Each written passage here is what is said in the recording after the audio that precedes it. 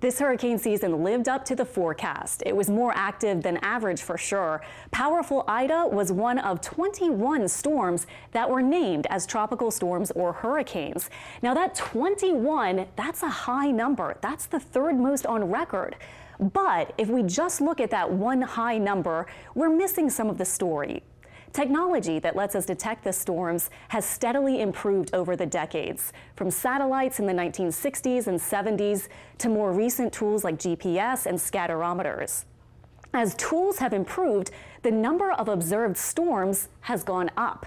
You can see the upward trend in this graph from the National Hurricane Center. But another way to look at it is how much energy the storms generated. So an index called the Accumulated Cyclone Energy takes into account how strong a storm gets and how long it lasts. So looking at that index all the way back to the 1800s, you can see it does increase, but it's not nearly as dramatic as the number of storms.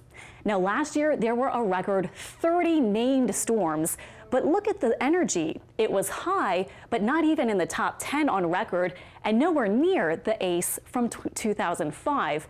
And this year, ACE was above average, but it wasn't in the top 10. So what's going on? Well, thanks to those better tools, we now notice more storms, including what we call shorties. Those are storms that last just 2 days or less. And looking at the number of shorties, that has gone way up over the years. And it makes sense if you think about it. A quick storm that happens way out in the ocean might have gone unnoticed before we had tools to find it and measure it. Like, for example, subtropical storm TERESA, which formed this year east of Bermuda and lasted just 18 hours.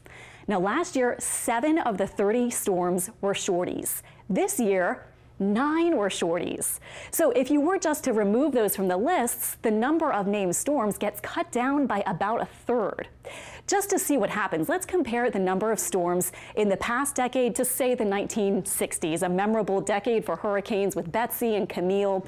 Weather satellites were just starting. Now, here are the numbers for the 1960s. And now in orange are the numbers of storms since 2010. Note the big increase in named storms, which includes the shorties, but there's much less change for hurricanes and major hurricanes, meaning the biggest jump is in those weaker storms that were easier to miss before we had advanced tracking tools.